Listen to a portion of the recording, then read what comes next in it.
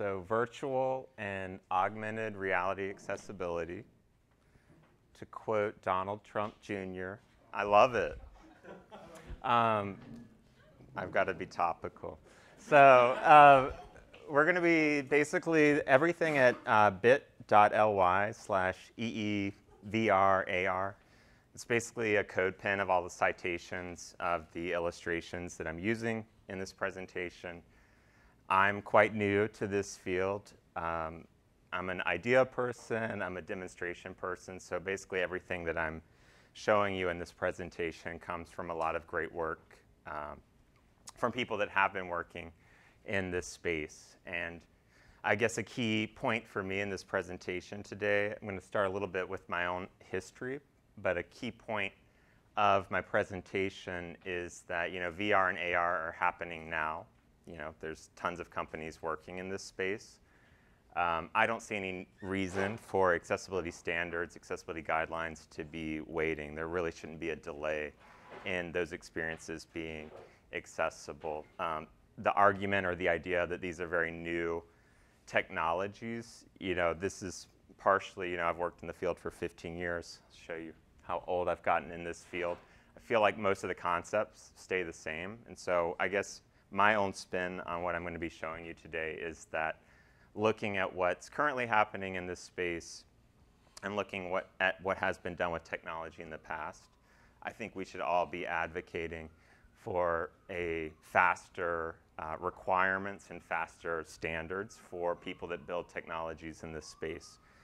Because honestly, I don't really feel like there's any excuse not to be doing that now.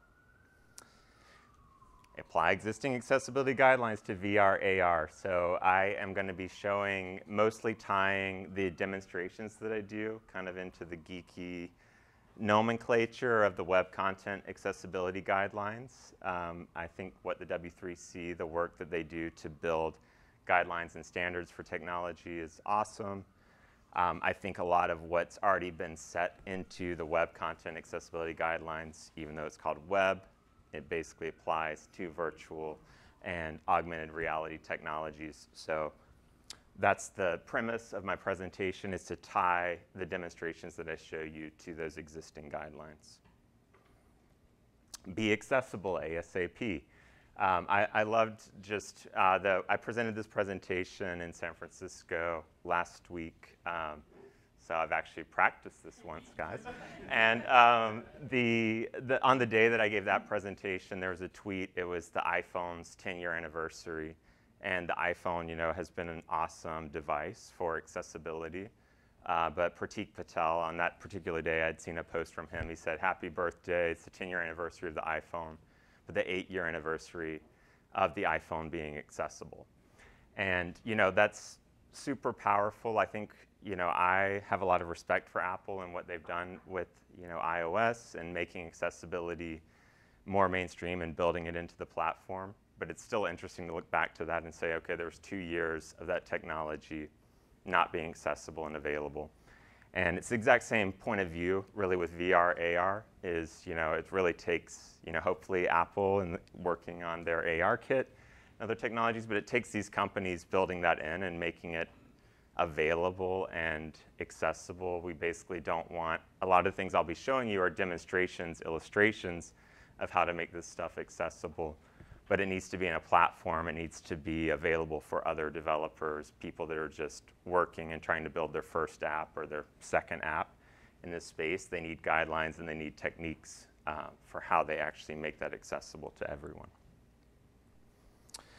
So my own history, I started in 2002. It's me working at Chapel Hill. My first project was working with a student who was blind in the classics department to access ancient world maps. So this is very low resolution. You remember 2002.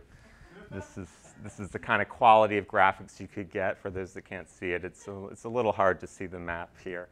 But there was a lot of data points on that map. And for me, conceptually, in 2002, this is my first entry into accessibility, was how would you take a visualization of an ancient world map and make it accessible to a person that was blind. Very stimulating for me. We used a touchpad, we used haptic sensors, we used 3D sound.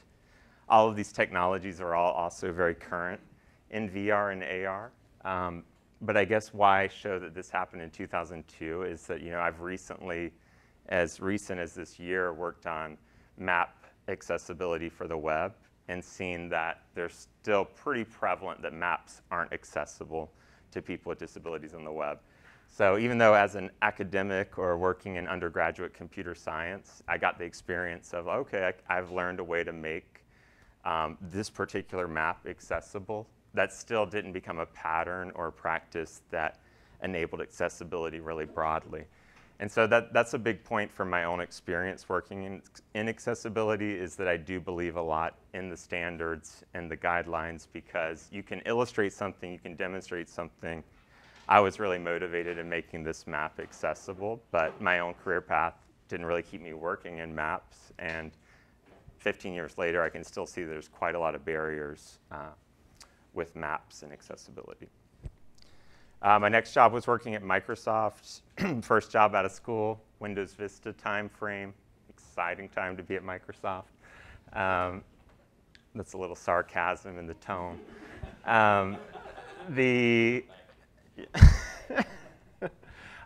What was interesting there was that I was a student coming from school, coming to Microsoft, really working on like the dominant operating system for accessibility. And I guess I just point out that I felt like I did have a lot of responsibility in the space, but there was not like this huge resource of information on the web. Like if I wanted to actually advance myself as someone pretty new to the area, it really came from like Section 508, which was the US standard. It was 16 lines of text. There wasn't like this rich set of information of how are you supposed to do this, what are the guidelines. And so, I did my best, but I kind of look at like where we are now, and I see that it's really awesome that we have had enough time to build a lot of these patterns, document so many things.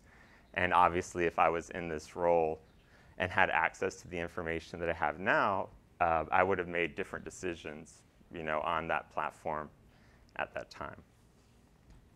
I also worked from 2007 to 2012, kind of worked more, tried to go open source, worked with Mozilla. I worked with the W3C. I worked on the ARIA, Accessible Rich Internet Application specification. Like 2007 to 2012, I made a music player where you could search YouTube, no advertisements, and queue up a bunch of songs and make a playlist. And I used that to illustrate how to build an accessible web application, which, again, going to my point that I had worked at on the desktop with Windows Vista and seen pretty much how to make something accessible. Still in this time frame, it was very difficult to make something that used to work accessibly on the desktop accessible on the web. Like, this was not a very complicated web application, but to build something with like sliders and with dynamic lists, the patterns were being developed at the W3C, but they weren't really supported in the technologies. Like now, a technology like this would work really great. In 2017, the ARIA specification has matured. It's actually gone through this whole process. You can use Google Chrome, Apple Safari, Internet Explorer, Firefox. They all kind of work consistently. When I built this back in 2007, 2012, it would work most of the features in Firefox. So it'd be like, great, you could show someone an accessible experience in Firefox, but not in any of the browsers that probably most users with disabilities are actually using to access the web. Then I've also done a lot of work in training. I just point up here in the more recent years, mobile development, iOS, Android. They have done a lot more to build accessibility into the platforms. But still similarly, I would say that most of the requirements, most of the work that I saw in training people in how to make mobile applications accessible on mobile, they were still very similar to what had to be done on the web and what had to be done on the desktop. The principles were the same. The APIs were, slightly different. But conceptually, other than touch input, the APIs are basically the same from when I worked on in like 2002 at Windows Vista, which kind of leads me up to the most recent project that my company worked on. We worked on the Winn-Dixie case, which I'm very proud of like getting accessibility applicable to the web. So in this case, it's a website, that was not accessible in the case or inside of the litigation to show that a website is not accessible. One of the only ways to actually prove that in a court of law or explain that to someone is to say, you're not meeting this technical standard. So I'm going to again emphasize the Web Content Accessibility Guidelines and the work from the W3C. The fact that that specification is so spelled out and so kind of black and white is something I think is very important for getting technology accessible, kind of without being able to reference a technical standard as like an expert witness in a case, like to say that this needs to be accessible. It's much harder to argue that, with lawyers that aren't going to be technology experts. But when you can point to a standard, you actually have something to base that off of. And so all of this is leading up to why when I talk through VR and AR, which is most of the demos, I think we should think of it in that lens, and we should be advocating sooner than later to be having VR and AR experiences apply into technical standards to push this along. So we're going to start with 1.1.1, text alternatives, which is sort of the first accessibility requirement when you think about the World Wide Web, the first graphical internet browser. We had images. As soon as images were put into a graphical browser, we needed to have a text alternative for an image. We need to have an alt text. So if you look at what's been done in the VR space, this is actually from 2010, research from Ilke Fulmer and University of Nevada. He did research in Second Life, and I think Second Life is really interesting to look at as a precursor to everything that's happening, especially in virtual reality experiences, to say that Second Life, while not something that really went mainstream, did have quite a lot of users, and it has had a lot of accessibility work inside of it. So Ilke Fulmer, him and his team at University of Nevada, they did a study to look at objects inside of the virtual world Second Life. And they found that 31% of the 350,000 objects in the 433 regions that they studied in Second Life had basically an alt text of object, which I think should sound pretty familiar for us that have worked on the web, mobile, desktop, basically like a worthless text alternative for the objects that exist inside of virtual reality. And I would probably argue 31% is probably much higher than that. Like the other, almost 60% probably are still not really great text alternatives. They just weren't the word object, which is sort of the default piece. So now I'm going to show you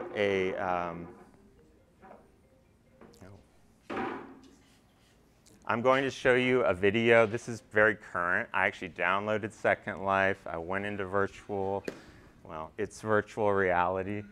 And I want to illustrate kind of the idea of inside of Second Life how text alternatives work and just an experience that could occur in Second Life. So inside of this environment, I'm basically, my avatar is wearing an owl on its shoulder. It's great, I can do that. But I'm looking at a plate of food, a table that contains multiple plates of food. There's asparagus, cucumbers, salads, plates, forks, knives, something cooking on the grill, some bread. These are all things I can see inside of the virtual environment. But inside of Second Life, you can basically right-click and query objects in that environment for text alternatives. And what's interesting here is that you basically have the same principle that, again, we already see on the web or in mobile applications, where all of these objects are grouped into like a single object. They're basically just an entire table of elements. So there wouldn't have been a way in this current environment to actually label individual asparagus, bread, and again, text alternatives. Sean's presentation, we talked about text alternatives. Context is important. Maybe I need to know that that table has a bunch of food on it, but again, in the context, we don't really know how these things are going to be used in virtual reality. Maybe it does matter that there's asparagus, there's bread. We actually need more specifics. So It's interesting that in the mechanics of the game, depending on how you group objects together, you have facilities to give text alternatives to those objects. In that particular object, so I right-click it inside of Second Life. Again, not much different than what you would see in like the editor for Xcode or Android Studio. There's a name and a description for that particular object, and the name of that object was SM-Deluxe Dinner Buffet V2 parentheses mesh. Which again sounds familiar. I recognize these kind of horrible text alternatives. Yeah. Yes. Yes. As far as workflow goes for a developer, when do you put those alt texts in? At the end? So in the middle of it? Inside of Second Life, they basically had a higher level object. They do have these attributes, name and description, which you would be able to, as a creator of the object and putting it into Second Life, you can set those. So there have been other projects where they were set after the fact, but my position would be the author of whoever created this dinner buffet should be the person responsible for setting the name. And if someone else comes and views that buffet, that name should be set. But basically, it could happen at multiple times. There had been a research project to set them after the fact, and basically, because most people weren't labeling them, the same team from University of Nevada built an app where you could go in and add labels to objects after the fact. So it could happen at different times. Again, just showing this illustration visually that you could, if those objects, whoever designed this, I mean, they could have been broken up into separate objects. They didn't have to be grouped together. Maybe the asparagus should always be on the left of the cucumber to follow certain dining rules and some culture somewhere. But they, again, they grouped everything together, so you wouldn't really have that mechanism to individually label elements. But I think the point is that especially as it gets more sophisticated, I mean, this is still from like probably an older build of virtual reality. I mean, you have objects when you are designing things in virtual worlds, you are working at a smaller object level, and you could give individual alternatives and give higher grouped alternatives. So here I'm showing, I decided to go to the beach in Second Life. It's like, need to relax.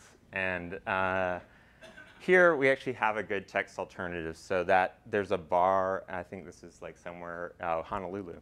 It actually had a correct name property for that element called Bahia Tiki Honolulu Tiki Bar. So it actually had like a good text alternative supplied for it in that particular level of that particular world.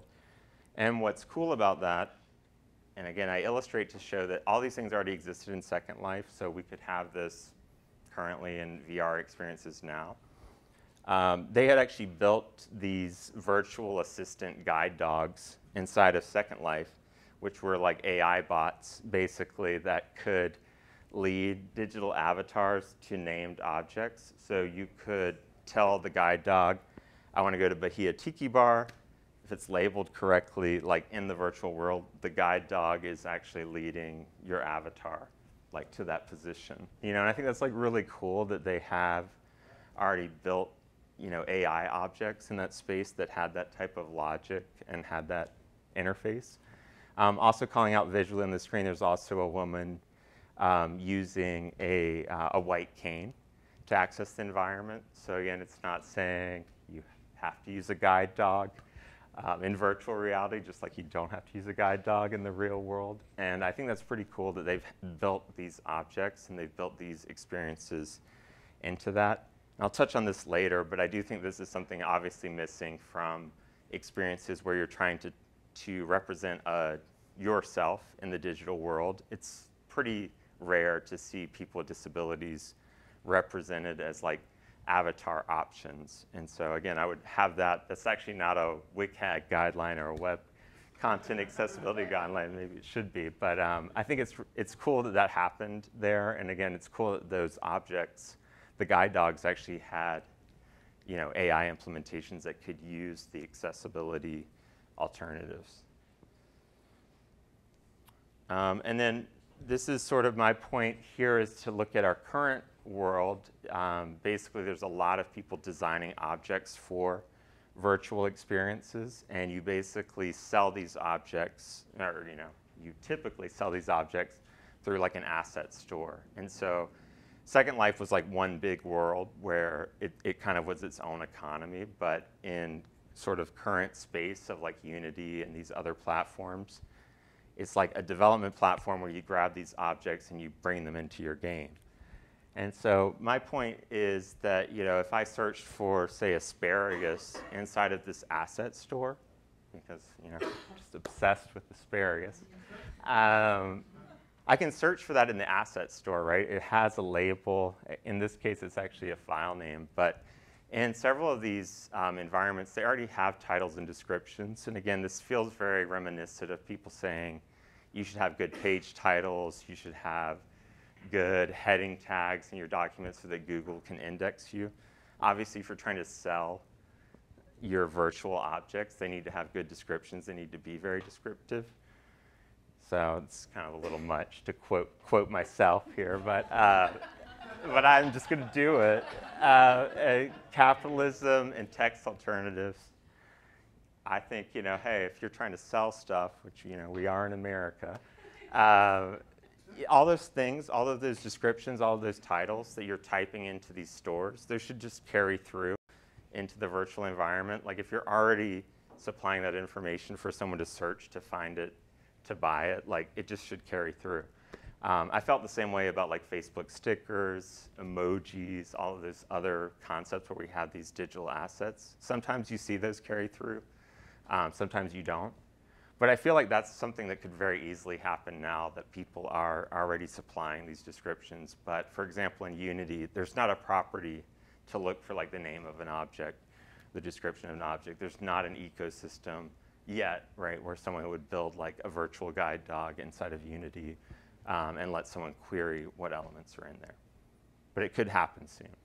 And it's 1.1.1, text alternatives. All right, so now this is a augmented reality, sort of same concept, though, that I saw this presentation, a previous version of this presentation at CSUN, the disability conference in California. Dr. Ara Gans from the University of Massachusetts Amherst basically built virtual renderings of real-world spaces into virtual reality and labeled all of those objects. So you could either explore walking around in a virtual environment at your home, maybe with an orientation and mobility specialist, or you could actually go into the real world place and have the reality augmented with tags and other objects to actually know what room you're in. So I'm going to just play the video really quickly, just a short part of the video to show the student navigating at the University of Massachusetts Amherst. He's actually going to be looking for the Disability Studies office in a certain building.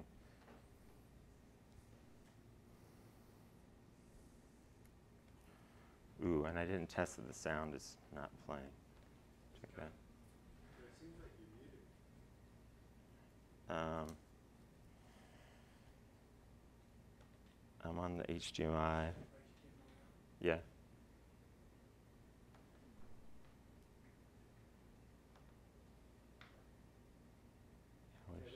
Yeah, we use our captions.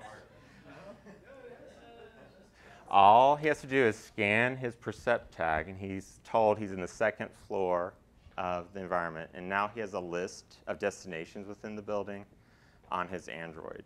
So he can type, he can basically go through that list. He has an edit box where he can type in numbers. And so he's typing in the room number 230 or 233. And there's a filtered list that's occurring. So he's basically filtering all the rooms inside of that environment. And then he's receiving a set of directions that he can then follow that will say, like, walk forward, 20 steps. There's going to be an elevator, or look for the button.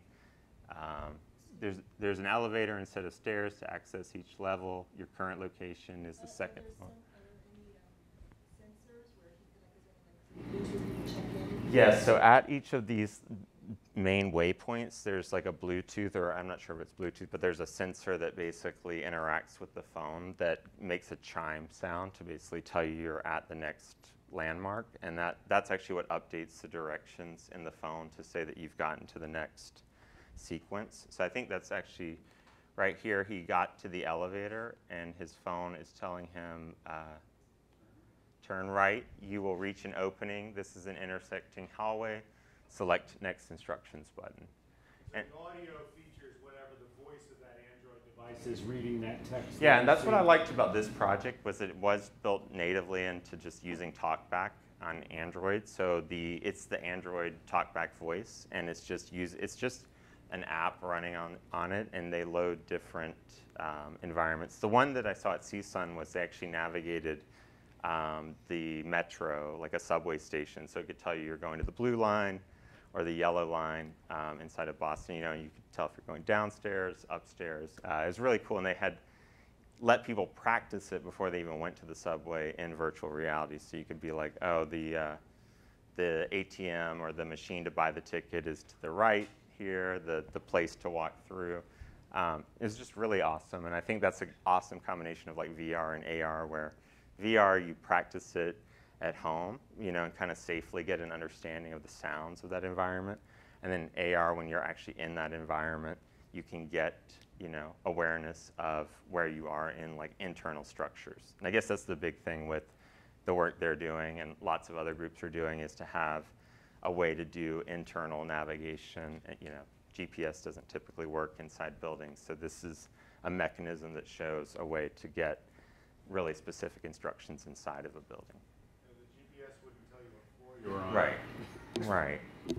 Yep, and again, like authoring all of these instructions, you know, that's similar to authoring the virtual environment, and that's again why I think it's interesting. I mean, someone has to go into the rendering of the environment in the app, you know, and label all these things.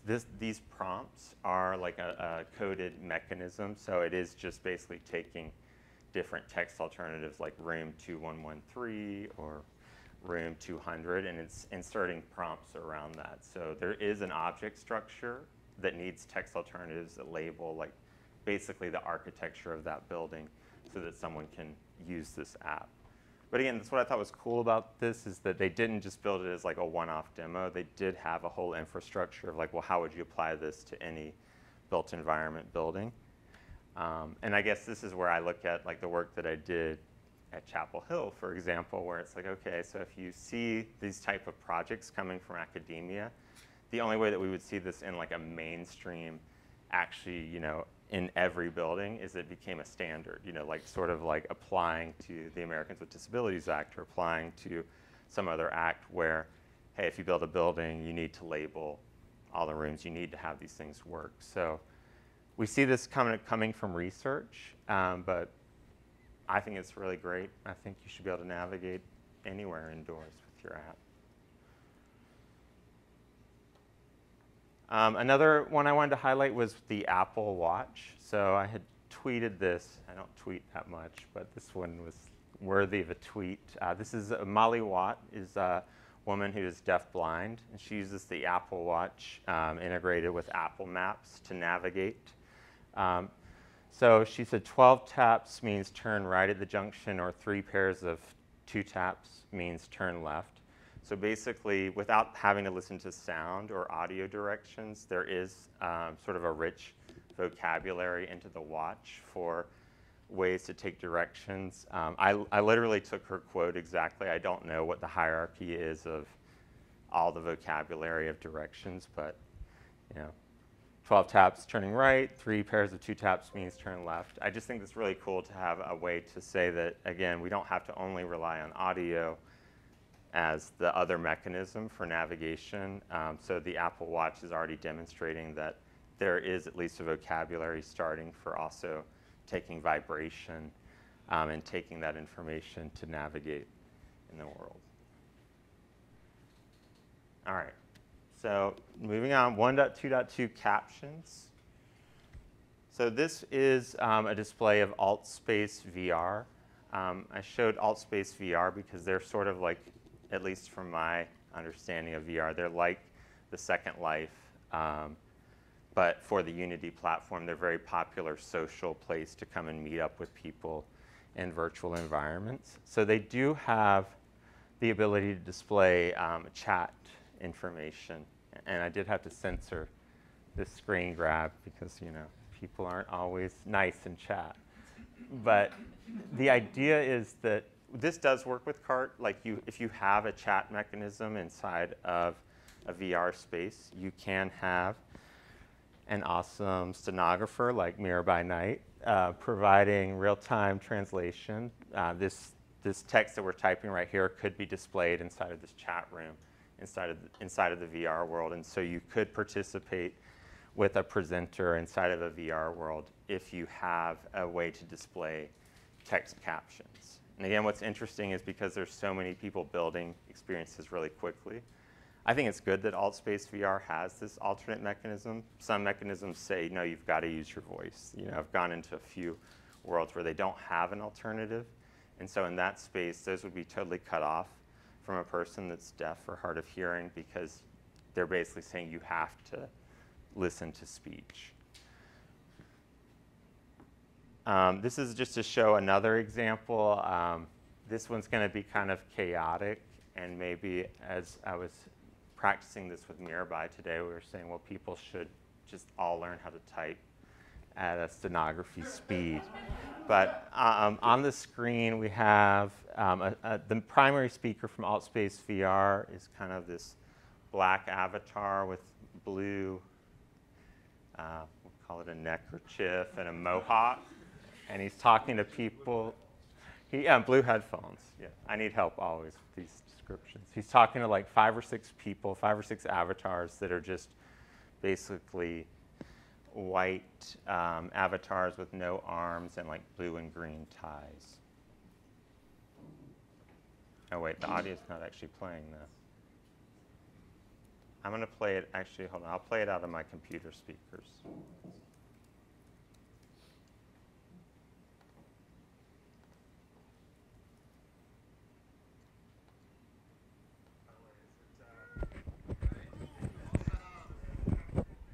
Little learning curve, but it's awesome. Nice. See how it's running. It's rather smooth with all these people here. Yeah, fantastic. So inside of that space, my point is that you have these avatars representing people, and usually in the space you do have labels to say like it's so-and-so speaking. And so the real ideal is that if you could have the text alternatives or for the captions be associated with the avatar, you know, so in this example I'm showing another rendering from Second Life, and there's an avatar in a wheelchair, and there's like a thought bubble above him saying, can you give me directions to the park?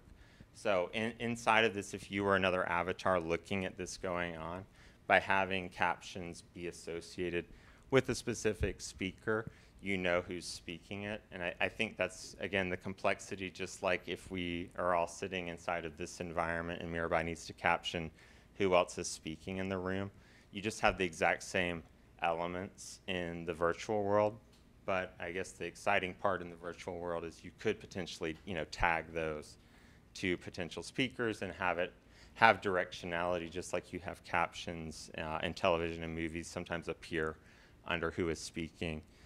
That's something that I think would be cool to start seeing in VR worlds. And I guess some games you would already have that, right? If they were, it wouldn't be real time, but a lot of programmed games do have captions directed to who's speaking it.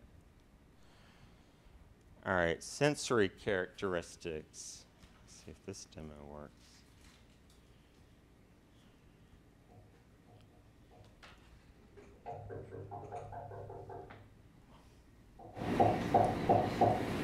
So I'm playing sound from the back of the room. This is my gimmick there. And what we know is to give, you know, when we have a sound description, putting like knock knock or a description of the sound into brackets is there. One thing that I don't know, and I guess curious with Sveta's input or other people's input, I don't know really directionality how inside of captions you explain if something's happening behind you or in front of you. But this is something that I do think is very unique in VR space, AR space, is that it is in a three-dimensional place. So you do have a lot of current experiences even using things like a knock at the door behind you, and that's supposed to be your prompt to like turn around with your head display and look behind you. And so in that case, the mechanism to actually display a notification of where the sound is coming from, vibration, text, flashes, I think that's something that needs to be put into the guidelines and needs to be part of the captioning, is like, because that's going to be more and more frequent, I think, in the VR experience. Now I'm going to show you a Bjork demo because I like to just keep rolling through demos. I got James Herndon from Equal Entry that I work with to write this description, because in San Francisco I was like, it's just Bjork, I can't describe it. But it's Bjork. But here's a great description. Bjork's eyes are closed as she sings into a staged microphone. She wears a hot pink carnival mask with sequins and a veil, which gives her the appearance of a radiant jellyfish, which I think is a really good description.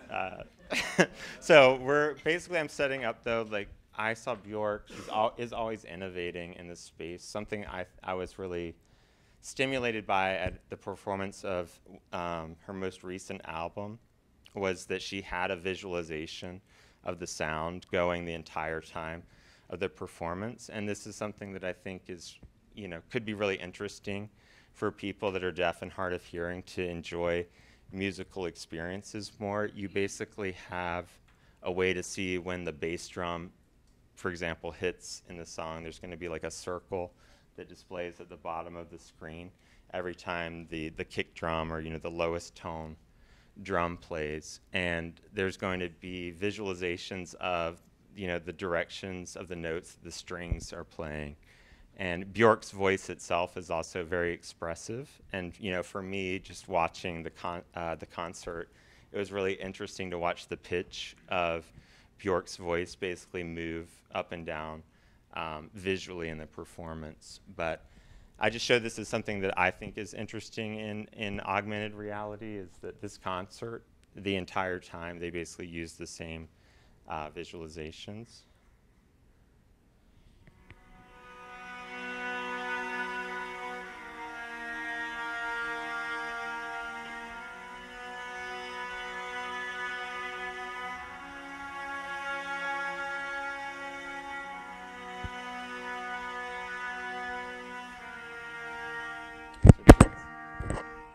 Basically, the pitch, when it goes down, we're seeing these circles representing notes go down. When the voice starts, which is going to be the next line, the pitch is moved up and it's visualized differently. As we move through this performance, I gotta find where the kick drum is. You can see in this screenshot, there's basically circles that represent every time the kick drum hits. And throughout the show, they had different visualizations of all of the notes that were being performed. And I think this is something that now with technology, it's pretty easy for people to run these visualizations on sound. And I feel like you can see a lot of things in current games, on mobile devices even, teaching people how to sing. There was a recent performance on America's Got Talent of a person who is deaf who sang, really beautifully and perfectly as a performance. And one of the things she mentioned in the clip package was that she used visual tuners to tune her voice, to actually understand the pitch and know that she was singing specific notes. And I kind of immediately related to that there's definitely a connection of the visualization of sound and what's possible kind of now to make an augmented reality have more information than just, say, captions, especially for music. All right, so moving on to use of color. This is another augmented reality. I showed this to say that this is almost the exact same plugin that you can run on your web browser, so like Color Doctor. You can look at something through this, and you put on these glasses. It's called SimViz. This is also from University of Nevada. And while you're wearing the glasses, through the eye hole, you're looking around the real world, and you can turn on the color filters to simulate the different color blindness settings. So I always think back to when we had the presentation about color blindness here and the way that sushi looked, for example, through a color blindness filter. So if you don't know, sushi kind of looks really gross. With certain types of color blindness, it looks gray or black. So you can kind of get that experience with this augmented reality, which you couldn't, when you're running this on just like a web display. But if you're actually looking around the real world, you can actually see what's the real world look like to someone that's colorblind. And I think, just interesting to say that there's no difference in the requirements around communicating information through color. But with augmented reality, you could start testing the real world in addition to the digital world.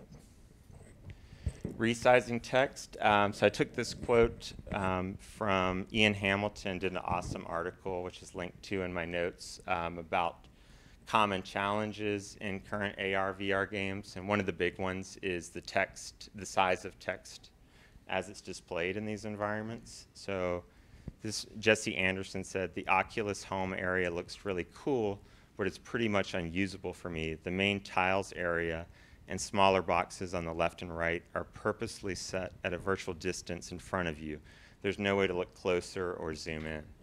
And so zoom 200%, 1.4.4, resize text, right? Like these things are exactly things that in these environments you shouldn't be setting like, you've got to look at this text from this perspective and from this size. But that is actually kind of common in a lot of the current games or experiences that are put into these environments. So I'm showing from, this is really awesome. I recommend if anyone wants to download Second Life. I had a lot of fun in this. This is called Virtual Ability Orientation Path. So there's a company, Virtual Ability, that's done a ton of work inside of Second Life and thought through these accessibility principles. So they actually have a world that you warp to, that you get all of these instructions of how to use the world and how to modify it for accessibility. And they have instructions on how you enlarge the text, exactly what we're looking at there. And built into Second Life, there is this idea that you can walk up to any piece of text. So on the screen here, there's like a billboard of just like black and white text, a lot of text. It's hard to read in the screenshot, but you can walk closer to it. You can basically zoom into it inside of that experience. Like every object in Second Life does support that type of zooming. So I would say, like, if a company's looking for a pattern of how to do this, it does totally already exist in that Second Life type of environment. The next one, 2.1.1, keyboard accessible. So I guess when you think about the virtual world, like it's still interesting to look at it just from keyboard access. It's like people shouldn't have to use motion controller wands or a treadmill that they run on. There's a lot of crazy demos we've seen of virtual reality controllers. I guess just the big principle is people shouldn't design experiences that require you to use a specific type of interface. It could be that a person has no arms, so they can't use the wand controllers. It could be a person that has no legs. They can't use like a treadmill type interface. So the whole principle of keyboard accessible is really about don't make your experience require a user to have a certain type of input. Again, showing on the screen here, there's pretty varied differences currently in the things from different companies. HTC Vive has 2 wands that you're supposed to hold in your hand to interact with the experiences. The Magic Leap, you don't hold anything in your hands, but you do basically wave your hands in front of an infrared thing to control. The Google Cardboard, you have to be able to hold the cardboard up. I guess you could get strapped to put that onto your head. But you have just different types of technologies, and they may or may not have requirements for input mechanisms. So people that design and develop games need to be having this thought process of not assuming that everyone's using the same input mechanisms. I think currently that's kind of a good thing that we have this huge diverse ecosystem of devices, because it sort of forces people, again, from the capitalist perspective, not to design for like one input mechanism. They are already having to make sure they can work with like as many of these devices as possible. But if one became dominant, I think you could easily see that people would start saying like, well, of course you've got to use hand wands to interact in this environment. And that's where you'd start having, you know, these violations again, that someone has to use the type of interface. I'm curious if there was ever a left-sided Google Glass. I'm not actually sure if there's a left-sided or. Everyone I've seen has been the same. No, there isn't. So if you don't see out of your left eye, you have a lot there. Yeah. Again, I think that's the whole thing, is that there's a lot more scenarios, I guess, to consider in the environment when you have sound always in there and you have these movement mechanisms. Some of these experiences are really just, it's something you're wearing in your head. HTC Vive, for example, you are walking around in a room. And so you do have, you know, across the different devices, different challenges that pop up. This was another quote from Ian Hamilton. So he said, even if your vision is one of room scale VR with 360-degree head movement and full hand tracking, that person who's playing without any horizontal head movement or locomotion at all, just using one stick and 2 buttons on a controller, may still actually be the person who gains more from the experience than anyone else. And I think that is really interesting. If you look at some of the biggest adopters of people in Second Life, or at least from what I could see from going around in Second Life, there were actually a lot of people with motor impairments, people, amputee communities inside of there. And so it almost seems to say, like, for people that were trying to build these experiences, maybe your first customers and the people that actually go in and use your experience over and over, they might actually be using that type of input, and they might be, you know, your biggest fans of your experience. And so similar to any other technology we work in, but I thought that quote was great, and we basically just don't want to preclude anyone from enjoying these experiences. I'm gonna keep moving. All right, so this is basically the last big demo I had. This is a game that I was playing in HTC Vive. It's called Audio Shield, and in Audio Shield you use the 2 wands to hold. Each wand gives you a shield in the virtual reality experience, and then these balls are timed to the music as they play. You try to block the balls with either a red or blue shield. And so in this video, it's going to be some music playing.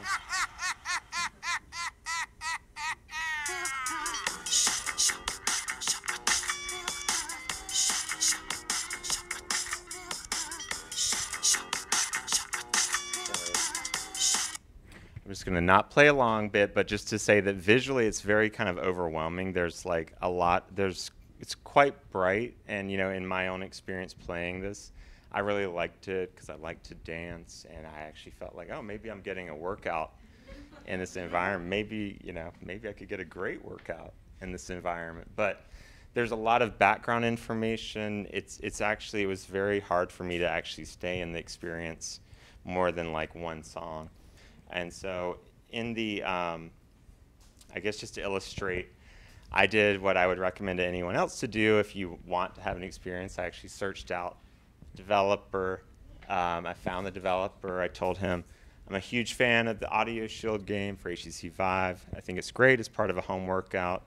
Been enjoying using my music with it. I wanted to request when the product gets updated to have a dark theme or some type of less bright color option.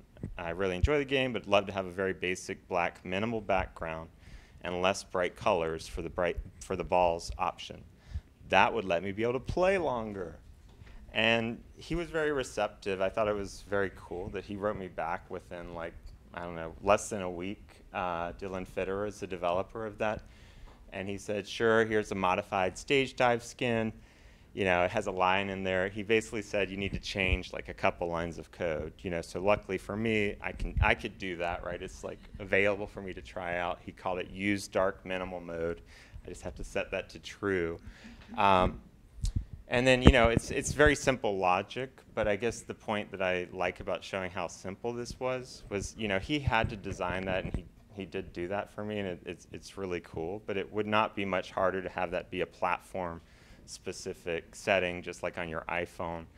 Developers on the iPhone can query, does someone have high contrast settings requested on their phone? So, if there had been a way for me just to request that, he could automatically set that mode or set that experience for me based off of a user preference, and then other developers could also understand that. So I love that he did it, and I love that it actually worked really well for me on this screen. I'm just showing a side-by-side to show that in the dark minimal theme, just taking out the black background, it really did make a difference for me personally, using the experience. I was able to play it longer, hopefully burn more calories.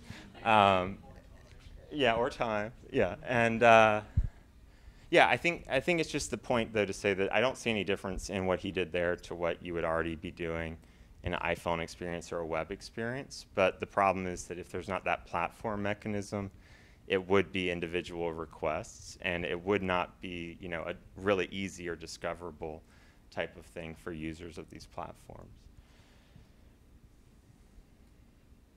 And then wheelchair and reach requirements. So I wanted to get out of WCAG and say, again, something I thought was super awesome in virtual environments is this project was, I have it linked in my documentation. I can't remember which university, but they basically measured individual users' reach abilities. And so, again, just common accessibility mantra, people aren't all the same. One person's reach distance is not going to be the same as someone else's.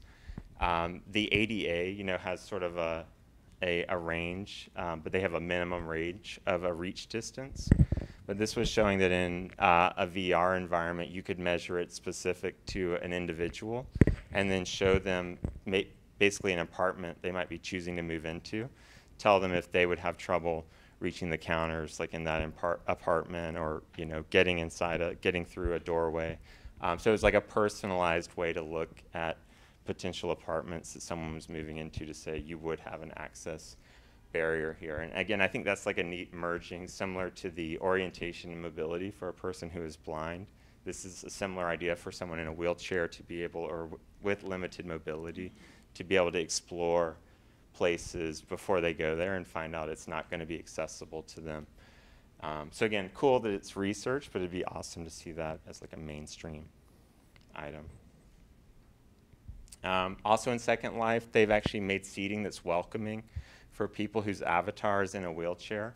And I thought that's just, again, super awesome. Like, these environments are often built exactly to scale. Like, architects currently use VR, AR to show people, hey, this is the house that you're buying, this is what it would look like. So they are measuring everything to exact dimensions. So it's just crazy that in VR you would have the exact same requirements. Like, you actually don't want to build seating at like a virtual event where someone would be going to see a speaker present, where someone in a wheelchair like can't get up, to a certain location to sit and view it. And I guess those types of things have happened in Second Life, and it's something that that company, Virtual Abilities, learned from working in that environment for so long, that these are sort of design constraints you should think about in the virtual world. Here's a wheelchair ramp going down to the beach. I liked that the beach I chose to go to in Second Life did have a wheelchair ramp. It's the only one I would go to. And lastly, I guess just continuing with what I touched on at the very beginning, virtual identities, being yourself, not being yourself. I guess this is something I think is super stimulating in the virtual environment, is this idea that people that have, say like a physical disability, such as having amputees, like having legs and no legs and using a wheelchair, or having crutches, having any type of assistive device. It seems like all of these have already been gone through inside of Second Life, and there's a whole array of options of these products, basically, that I think some of these might be for sale, some of these might be things you just get, but the avatars can, use these objects and can present themselves that way in the virtual environment. And, I think that's something that, again, I mentioned, I think it's missing from almost any digital representation of avatars in most experiences. So it's neat to look at that in Second Life and potentially learn from that. I can't even remember I was trying to be really current here, but this was to say, like, there's this attack, or there's this, concern when people portray themselves as, like, someone from a minority group that doesn't actually have that disability. And this is a movie, I think, called Blind, but where Alec Baldwin is playing a blind actor. I guess we would have this exact same problem in virtual reality. I guess if we make these available, people can take on these identities, and at least from what I've seen, I guess, kind of expect that on the internet, but I had seen, I guess, it go the other way inside of the virtual world of people being, like, inappropriate with those avatars. So I show that as, like, well, technology and sort of the open world of technology. I think we would expect to see, like, other mechanisms of that. And in this environment, there's kind of like an Android version of an amputee, an elf version of an amputee, and then, different kind of maybe sexualized portrayals of amputees, which I think has also been popular in Second Life. So I guess, it kind of comes with all of these things that when you create the ability to have a virtual world, I guess you have to consider all of these discussions. Yeah. So I just have a question in terms of that, because when I spoke at NYU, a bunch of doctors, they're assigned as part of their training to spend 4 hours in a wheelchair. And I also I participated in a webinar with another group. For those of you that don't know me, I run workshops on self-esteem. So there was a self-esteem program that they were doing heavily based in research. And one of the things that they were doing with participants is allowing them to experience Second Life. And the woman who was running it loved it because she could be an able-bodied person within this world. And I was a little horrified for myself. I mean, based off what I would want. Not, obviously, it's up to her what she wants. So I don't know. I guess what I'm trying to get at is, what do you think that line of appropriateness or inappropriateness is? Because isn't there some value to having empathy or having experiences? For example, my best friend's 3-year-old daughter, there's a cartoon where they have a little girl with braces and a cane. So she started walking around as if she had braces and a cane just because she wanted to be like that little girl. And, I thought that was actually great, that, just like any girl would want to be a princess or a unicorn or whatever it is, that she was actually incorporating this very sort of new thing. I guess it would be just a general question. What do you all think is appropriate or inappropriate? Because it's a delicate thing, I think. And I basically agree. It was a delicate thing. That's one of the reasons why I wanted to illustrate it, is that I feel like I already see that this is so not mainstream. Probably most people don't even know about the renderings and the references in this world, but I feel like it does open up all of those questions. Personally, that's why I'd say I don't know. I think it is a good topic for discussion. Anyone have? Well, I'm just thinking it's sort of unidirectional. I'm thinking the person with disability that has to go into the second world and live without is an option. I guess Could you speak into this? Oh, sure. Here, into this feather. It's feather. I'm thinking that there's probably more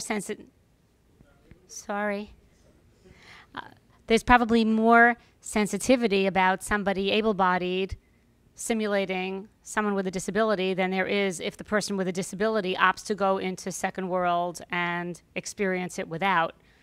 So I don't know the answer to the question, but I'm thinking that it is probably more in one direction than it is in the other, that the sensitivity exists. Me personally, I feel like if somebody makes that option, as long as they're doing that, you can't regulate intentions, I guess.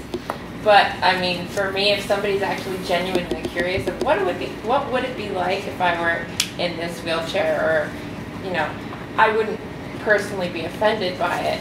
But I guess how can you really say that? I mean, you don't know what people's intentions are necessarily. But yeah, so it's just something I've been thinking about. So just posing that as a sort of thought bubble for later. Yeah. And one more comment around that. Sorry. One more comment around that, just from our own experiences at Google, where we talk about doing things that can be empathy building. And the concern there is, for example, this idea of very simply, you know, putting on a blindfold and then simulating blindness, or sitting in a wheelchair, and then you'll know what it's like to be somebody who is in a wheelchair. And of course, anyone who's in the community knows that that 2-hour experience is not it, and indeed might have the opposite effect, where you conclude that's an awful thing, not realizing all the other mechanisms and abilities that people develop. So that might be the sensitivity about, I think I'll just try it on and then I'll deem myself an expert in that area. Well, actually, that was one of the comments that I made at NYU. I was like, well, because they were all, 4 hours was a long time. I said, if I were the professor, I think you guys got off easy. I would have given you a whole month, because then you develop, right? Because they even admitted that they picked a 4-hour period where things were easier for them, so they wouldn't have to, let's say, go on a date in one of these, or so obviously, how real can it be? Right. So yes. All that being said, I agree. It is. So. Or there was a comment in the back first. Yeah. We're going to go to 7. I just wanted to add about the movie, about the blind character, played by a non-blind person. That's kind of a different story, because that's not really related with the game world, but more talking about employment for actors with disabilities. In Hollywood, there are many great actors with disabilities, but less than 1% actors are hired for the roles. So many roles with disabilities are mostly played by actors without disabilities. So many people in the disability community are upset about that. So that's kind of different than kind of this portrayal of people. And also, people without disabilities still can't show emotions of what it feels like with a disability. It's better if you hire somebody with a disability for those roles. Good actors, of course.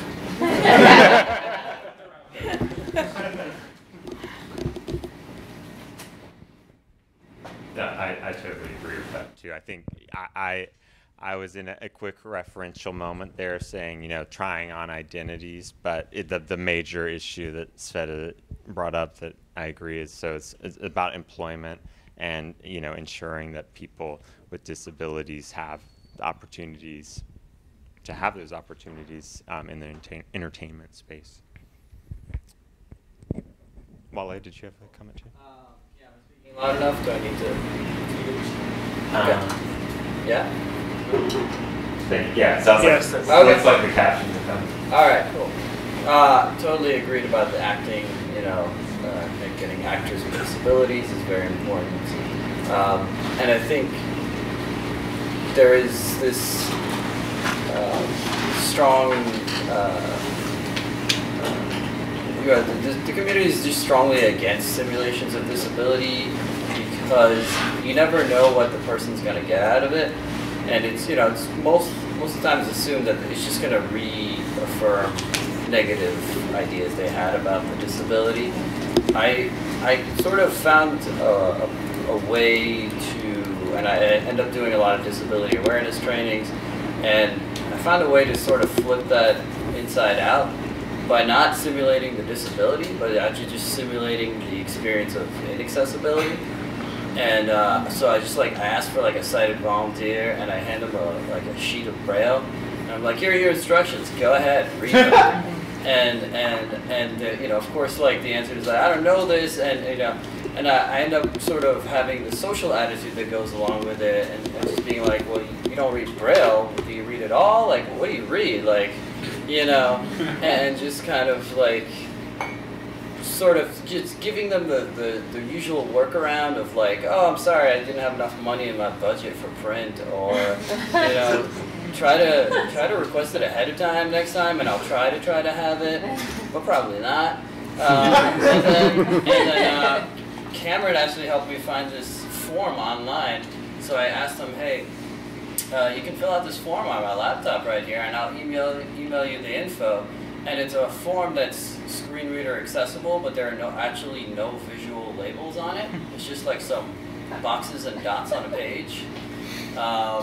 So like, you know, in that way, I think it sort of simulates like what it's like to be in your own shoes, but like have that experience of not having access to something, you know, in the three ways, like the physical sense of the Braille, and the social attitude that I'm giving them, and the, you know, the virtual in terms of the laptop.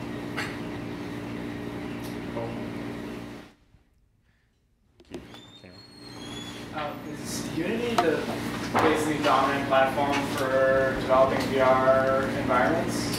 I think there's at least three, like, but I mean, Unity's the one that I've just personally used, so it's the one that I have the most experience with. But yeah, I believe Google and Facebook both have environments, and there's also another major game, not Unreal, but there's no, is it Unreal? Okay, yes, it's like Unity. Yeah. And then the follow-up question is, like, is there any, I guess, specifically like screen reader accessibility features in Unity experience, like games or experiences built on Unity? So my understanding, like, I believe anytime there are these accessible experiences in those environments, it's basically you created a dedicated, you know, you created the speech interface, you created the captioning interface, so you basically built it yourself. So there are examples of those, but I don't believe there's any way that you could tell someone that had built something else, hey, implement this, and you'll be accessible. Like that's what I'm not aware of any like API or way that you would take advantage of like a system level thing. You have to build it yourself. So I'm going to end with this last example was from Chapel Hill. This is where I actually graduated from. I just love this example just to take it out of tech a little bit. This was students, basically, they have a day where people that are low vision and blind come to Chapel Hill, and the undergraduate students and maybe some of the graduate students build different experiences for students from high school and middle school students from around North Carolina to experience. This is basically an augmented reality one of a NASCAR experience. It is North Carolina. Where we have a subwoofer and we have students that are actually on the ground shaking a chair and simulating the experience of like going around curves. I'm just going to play this, but just to say that, you know, low tech is good too, and I think the experience matters, you know, so much more. And I just always, anytime I'm talking to tech, like I do like to say, like sometimes the most fun experiences, right, are just interacting in the real world. So we'll play this clip at the end. Great, you got about 2 cars in front of you. You said you're third place, but you got it. All right, in 5 seconds, we're going to do the right turn. 5, 4, 3, 2, 1, right. Perfect job. We're experiencing some car turbulence. All right, we're going to have another left turn. 3, 2, 1, go. Perfect. All right. So there's also a fan blowing wind in her face as well to like simulate that. And you know, I just think it's awesome. Like you didn't have to program a bunch of stuff in Unity. You just need to set this up and make this experience. And I mean, by far, that was the most popular experience of all the, you know, most of them were computer experiences. So that's the one I filmed and thought was really interesting. So to close, talk to VR, AR companies about accessibility. All the demos and videos and research papers that were kind of run through in this presentation are all at this bit.ly link, and we'll post that as well to the meetup page.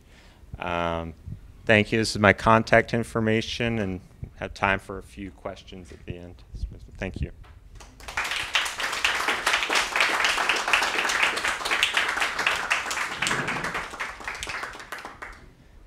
Questions, comments? Yep. Yeah, so I really liked the UMass Amherst example that you showed. That was awesome. What came to mind was something that I know a lot of game devs are really excited about right now, which is SLAM, the simultaneous localization and mapping. Like that is in Apple's AR kit. I'm wondering if you've seen anything like any kind of application of that in accessibility, because it seems like that would be an amazing application of it. Yeah. I have not seen anything with SLAM, and that's a new acronym for me. Okay, now I'll have to read about SLAM. It's like the dream of AR where you can kind of permanently put things in virtual realities. So your phone will effectively know that where it is relative to the world around it. Wow. Yeah. So it seems like that'd be awesome, but I don't know, maybe it's too new. Well, I mean, I'm interested with Apple's AR kit. Like, I have not done anything with that personally, but I would have, I guess, pretty good expectations that Apple is putting accessibility stuff into that. But I don't actually know myself. Yep. Yeah, I was looking at some of the recent developments that we have, especially when it comes to like computer vision and object recognition. And I'm just wondering, like, is there a space where this could be good for analyzing a VR world and sort of like doing some form of automated captioning or retrofitting objects in the virtual world with metadata? Do you think that's something that's like could help bridge the gap? Because you know, for web, we have the same problem of like most developers not bothering to like add the correct metadata, and in VR roles, I kind of feel like most developers are not aware. So would this be like a good bridge? So I think this seek and tag, which I didn't talk about, but it was cool. That was the idea of that project. Was I don't know what logic they put in, but it did look at Second Life objects and be like, that's a chair, that's a table. So it did have some type of analysis it was doing on the object, I guess, properties to identify them and add the metadata. I would say, like, I think it's great to have that, but the perspective I come in is like, if the author that creates it, if we had a requirement and a way to say like, you have to provide it, it's just always going to be a better alternative if the person that creates it. But I think there should be continued work in that. And I mean, as this quote was showing, I mean, we have to assume it's going to be the same. At some point in the virtual reality, so 350,000 objects, 31% just called object. Like I said, I'd love to see the rest of it because most of that percent is probably still not, you know, a very descriptive text alternative. But, yeah. A couple thoughts on that too. Like the computer vision is very good at some categories of recognition, like faces, certain types of objects, text, but the problem is when you start to get it wrong, you have to have an extremely high confidence threshold, or else you're creating a misleading experience for someone who's blind, for example. So that said, like having an augmented experience where you could say that there's 20 people in the room, like that's interesting, but it's not a replacement for basically human descriptions. And I think I agree with Thomas. The best time to do that would be either when you're authoring the content in the case of like a VR space, or in the case of like an augmented reality, you kind of have to offload that to like a third-party service. So it becomes expensive in that case. Yeah, that's makes sense. I'm wondering, actually, it's such an interesting idea whether there have been ever any attempts to, say, crowdsource. And crowdsource with rewards and awards. This is a space that can give them to you. Yeah, there's an app called Be My Eyes, which is a service for blind and low vision people who can request help from sighted individuals through an iOS device. That basically an army of volunteers are on call essentially for really kind of like TaskRabbit style mechanism where you crowdsource it. It's like it's anonymous, it's really straightforward, but in aggregate, it is really meaningful. There's the Museum of Natural History here in New York. They're crowdsourcing image descriptions. They're crowdsourcing image descriptions for pictures that they have on their site, but also just kind of around that they have, because they have tens of thousands of images that have no descriptions. And so it's a site that you can sign up for. The thing that they're doing that's kind of cool is you can not only submit descriptions, but you can also vote on descriptions written by other people. So that way they can kind of quickly identify, like, oh, this description happened to get like 50 downvotes and 1 upvote. It's probably crap. Or this image got like a whole bunch of upvotes and some downvotes. It's probably okay, or maybe needs some tweaking. I'd also like to comment that was built on open source software, so any organization can create a crowdsourcing project. Give us 1 second.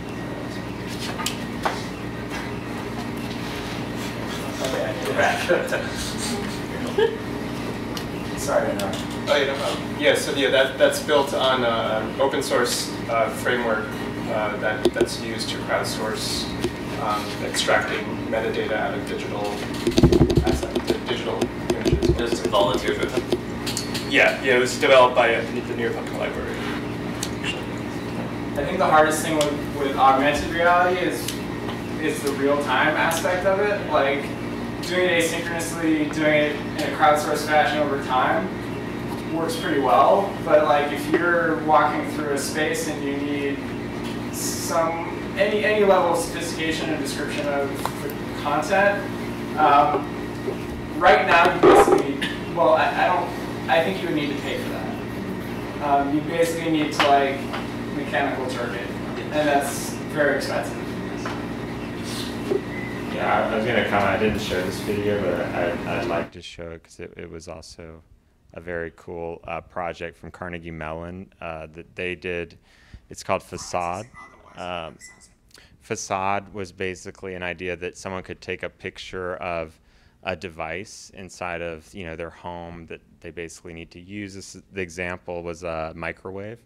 You take a picture of the buttons on the microwave, you upload the picture to Mechanical Turk, and they do a 3D printed to scale overlay that they ship to the people and put it on the device, and then all of the buttons have the Braille labels for the device. So it was really cool. They use a dollar bill to set the scale, for how to print that out. But I definitely think that's a really cool idea too. That it's of course, not everyone's going to have a 3D printer at home, but Carnegie Mellon's done a lot of Mechanical Turk projects, and I do think they've done a lot of that work of figuring out how do you make sure that Mechanical Turk contributors, some of the fault tolerance, right, that they didn't just do a bunch of tasks. But yeah, I thought that's linked to in my links. This video is definitely really cool too. That's a neat idea of how you could take AR, 3D printing, and crowdsourcing to make old hardware or old devices have an accessible interface. Yes, Antonio? I think it takes also the right tool for the right thing. when, for instance, comparing Ira to Be My Eyes, those are two virtual assistant apps. One is very expensive and paid for and with professional describers, and I would love to use that to navigate the streets of New York, because I miss out on New York when I'm walking around. I don't know what I'm going by. On the other hand, when it's a quiet something like a sunset, I took Be My Eyes and I said, oh, sunset is at 8:23 today. I went out in the backyard and Be My Eyes was open. I was in Providence that day and connected with somebody here in Brooklyn, and he described the changing colors of the sunset. And I didn't know there was a shape of a sphere that ends up disappearing off of in front of you. But the different tools for different things, you have to pick the right thing to work with. And I would love to someday just walk and know what I'm walking by in New York and have a cited description of that with, say, bone conduction headphones. And it would have to be something like that, but picking the right tool. So now this is in the wild and crazy and futuristic, you know, how do you actually finance some of these things? But I think about the fact that, you know, relay services are paid for on the telephone by some insignificant tax that everyone pays on their phone bill, and that's what enables anyone to use that service, and it's free of charge to the users. And if instead of a fraction of a cent on our phone bill, we paid a few cents on our phone bill, could we actually cover all of these additional services as well? And I throw that out just as a throw that out.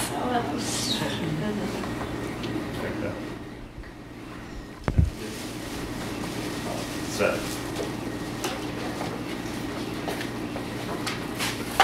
I was curious, I wanted to ask a question for the blind people here about an app called, I don't know how to pronounce this, so I'm going to do my best. iPoly? A-I-P-O-L-Y? Antonio? AI Poly, in my view, is something that sighted people think are great for the blind, but that the blind don't really see a use for. I know there's a bottle sitting in front of me. I know there's 3 people sitting within this angle of me, and I don't need AI Poly. I would, however, I think it's a good start to play with computer vision, to where you can start experimenting with these things and take it to the next step. So if you take it to the next step, and I can point to that door out there, and it can see the elevator from this far away and tell me there's an elevator out there. If it sees it, great. If not, I still know there's an elevator out there. So navigation is what's awesome. Well, I just want to say quickly, it's amazing to me. So 2 years ago, actually, how I met Cameron, I was a judge for an assistive technology competition, and I learned a lot about technologies that don't necessarily apply to me as somebody having cerebral palsy, but one of the other fellow judges, an exemplar, was Gus. And Gus is blind, and you know, there were so many apps that we thought were cool, and he's like, I would never use that. So for example, I don't remember the name of it, unfortunately, but a group created an app that would say, you know, Coke can or orange sock. He said, do you know how messy my room is? It would take me hours to find my left orange sock if I were to actually use this. This is not efficient. It is not useful for anything practical in my life. So, so I find that really compelling, and something, you know, that I've taken with me past that experience to realize, wow, there's so many things that when you're outside of that experience that you just don't realize until you have those conversations or you live that experience. So anyway, just wanted to say you're not alone in that. There's a lot of apps like that, especially, I think, for those with blindness, because it's one of the easiest things to try to develop for in terms of a technological background. Like most of the things I would need are hardware, but I think a lot of it is in a sort of false empathy, if you will. Yeah. So anyway. But yeah, just a side comment on that is it might be something else. Like you said, it's easy to program for. My son studied engineering, and he said everyone's putting optical sensors into everything. It's not necessarily the right solution for that thing.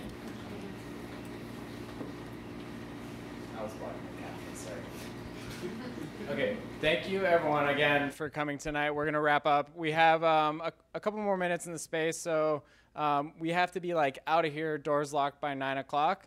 So hang out for a few minutes, get to know people a little bit, and then I'll let you know when I'm gonna be kicking you out. Again, I wanted to thank SSB BART Group, Mirror by Night and White Coat Captioning, Thoughtbot for the space, Jolie McPhee with Internet Society of New York, and all of you for joining us tonight. Go to our meetup group. It's meetup.com/A11YNYC. And we'll be announcing our follow-on meetups there. We have a meetup usually every month, first Tuesdays. So come back next time. And thanks again.